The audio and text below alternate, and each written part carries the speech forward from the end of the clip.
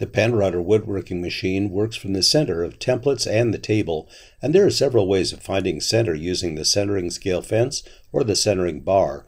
But for those times that you need accuracy to 1/1000th of an inch, this is an elegant solution. Our friend David Bedrosian developed this method and made a plan to build a jig that's available on our website to buy for only $5. If you buy the plan, there's a discount code for $5 off this digital gauge that's also on the website, so the plan's essentially free. The jig is simple to build with David's cut list, dimensions, and directions, and it uses our lever clamps to attach to the table. He shows how to initially find the center of the table and then to set the jig up in just a few seconds anytime you need it. Here we've removed the gauge from the jig to show how easy it is to replace, but most of the time we leave the gauge mounted on the plywood base so it's always ready to go. Just slide the jig to its stop against this side of the table and slide the fence to gently contact the gauge, and your fence is perfectly centered on the table. There's another way to use this jig as long as it's on your table. You can very accurately measure the width of the workpiece by moving the fence out of the way, place the workpiece against the fence, and slide them together to gently touch the gauge. Remove the workpiece, then extend the gauge pointer to the fence and note the number.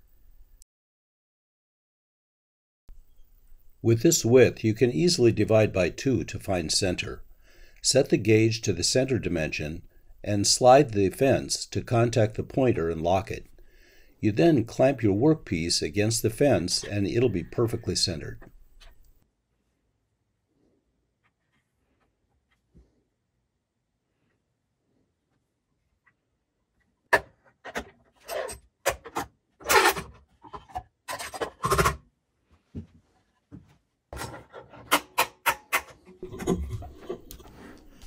We cut a test piece using a vertical template mounted to the center of the template holder and measured the shoulders on either side of the cut.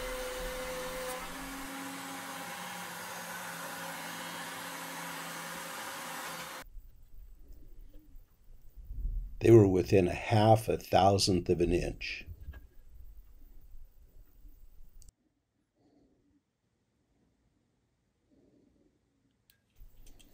The digital gauge can be used for other operations around your shop and on your PantoRouter joinery machine.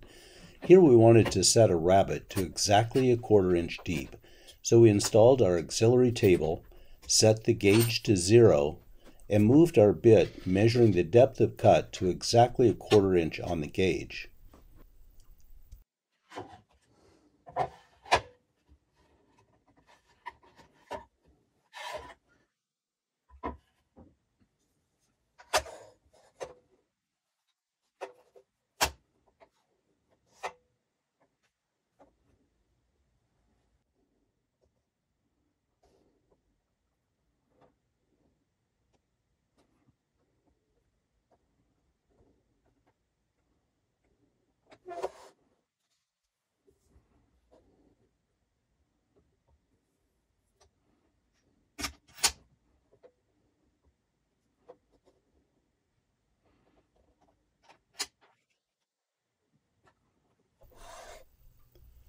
We made a little test cut and then measured how we did.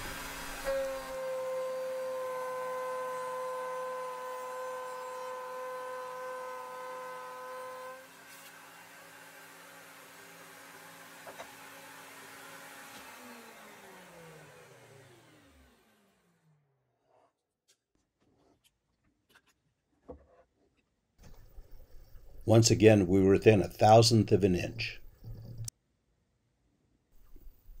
We'd love to see how you use your digital gauge jig, so send us photos and show us your Panto projects.